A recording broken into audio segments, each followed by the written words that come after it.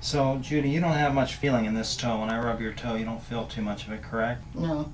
Okay, but you do feel this up here. Yes. So what I'm going to do, I'm going to rub your toe and I'm going to rub the spot where you can feel at the same time in the same direction. And I don't want you to pay any attention. In fact, I'm going to put my hand underneath this blanket so you can't see me touching you here. I just want you to focus on the toe. Okay? So this is the toe that has lost sensation due to the neuropathy, correct? Right. So you don't feel that too well. Up here, you feel fairly normal? Yes.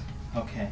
So what we're going to do, this is called congruent stimulation, where I'm going to move in the same direction. And I don't want you to pay attention to this hand here at all. I want you to stare at your toe. Okay.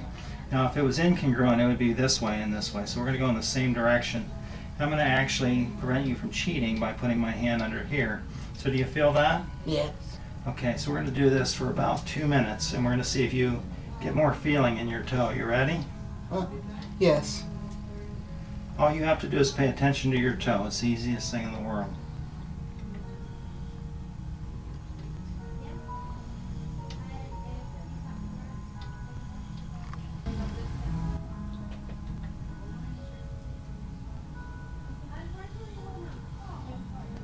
Keep paying attention to your toe, Judy.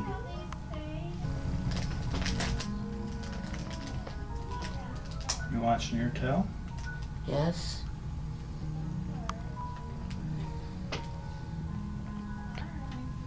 Okay, that's 1 minute. We're going to do another minute of this and we'll see if you feel a little bit more in your foot.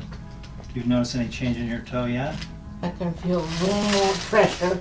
Okay.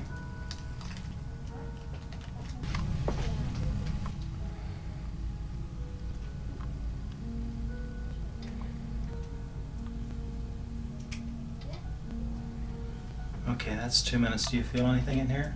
Increased sensation? Yes. Okay. One of the reasons why you're having trouble with balance is you don't have feeling in your foot. So by taking an area of the body where you have normal sensation and transmitting it in your brain to the lost sensation, or the area of lost sensation, we can remap the brain. So you Wow. feel a little bit more there? Yeah, I do. Okay, excellent.